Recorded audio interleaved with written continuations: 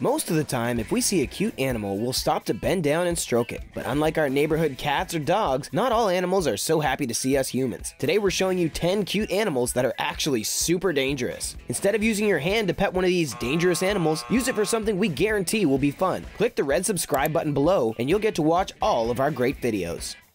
Polar bears.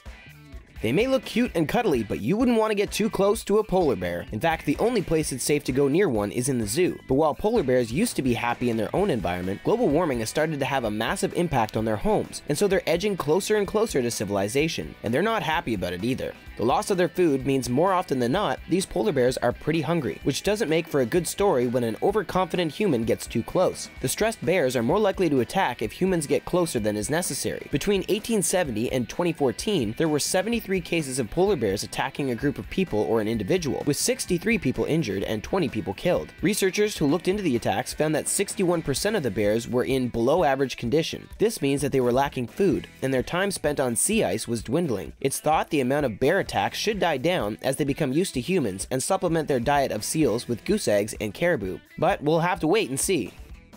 Giant panda.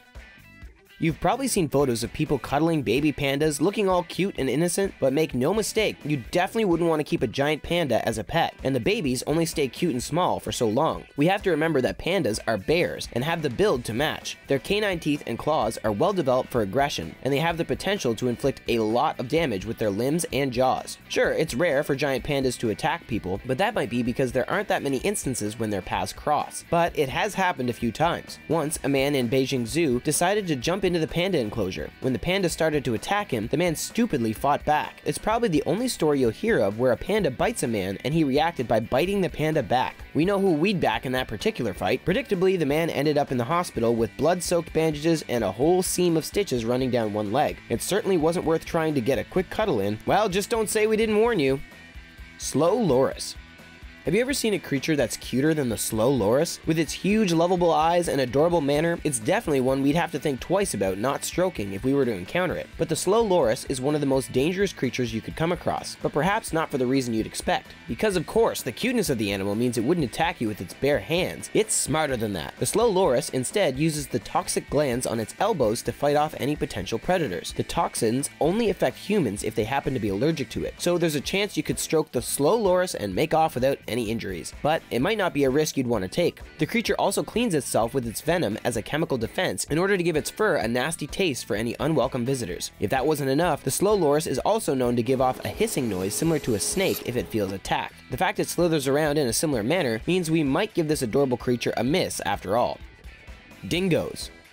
You'll only come across a dingo if you visit Australia, where they lived for around 3,000 years. It's thought they descended from a domestic dog brought over from Indonesia, but that's where the similarities to our favorite household pet ends. Technically, dingoes aren't that crazy an animal, but they have the potential to cause a lot of damage if you get their back up. When confronted, most dingoes will prefer to run away instead of attacking. No one has doubted that they're unpredictable, but they have the potential to be shy and inquisitive instead of overbearing and cruel, like many wild animals. But the problem lies when people approach a dingo thinking it'll react just like any household dog. There have only ever been a handful of attacks on humans by dingoes in comparison to most Australian animals, but a few of them have resulted in deaths. These grown-up puppies aren't quite as civil as we once thought, it seems. 98 attacks have happened since 2002, and there were 2 high-profile attacks before this, including one 9-year-old boy who was mauled to death. It's thought when the dog gene is dominant in the creature, it's more likely to be aggressive, although no one can predict how this will change with evolution.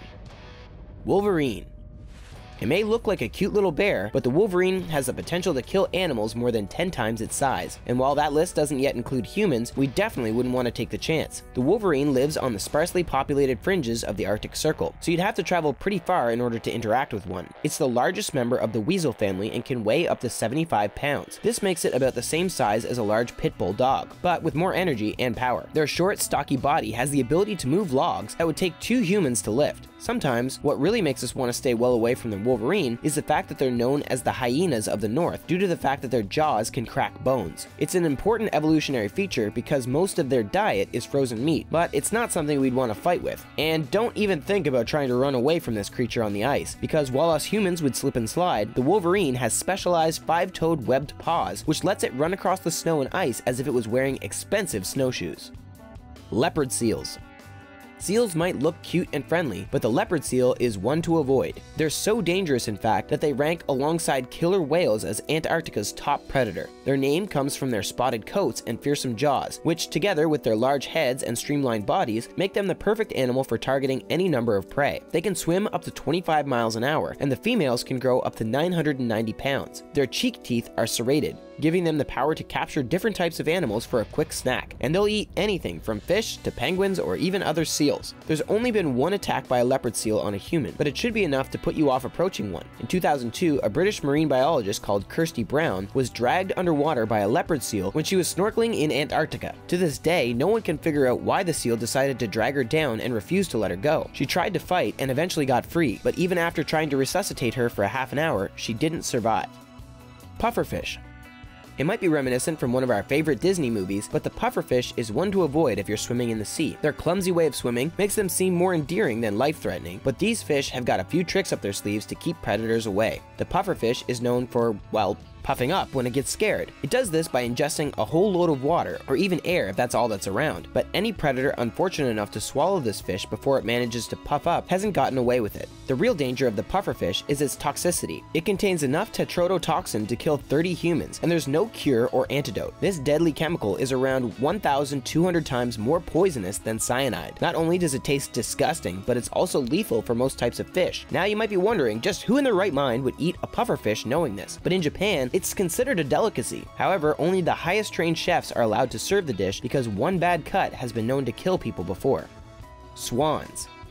Did you know that every swan in England belongs to the Queen? We didn't even consider keeping one as a pet before this, and after watching this video, you probably wouldn't want to own one anyway. 5 years ago, in 2012, a man was killed in Chicago, where the swans are wild and free, when one of these dangerous birds charged at his kayak. Not only did it capsize, leaving him stuck in the water, but the swan also blocked the man from getting up and swimming to shore. Sadly, he died there and then. This wasn't the first time a swan attacked someone, because it seems to be quite a common thing for rowers, kayakers, and anglers. Swans are very aggressive, especially in springtime when it comes to defending their nests. Growing up to 28 pounds, they certainly have the potential to do some damage to anyone who gets too close. Occasionally, they've been known to break a human's arm with their neck. Although most swans aren't strong enough to do that much damage, most of the time the swans will likely just flap its wings in order to keep you away from the water. But knowing these things makes us wonder why the Queen is insistent on owning them all.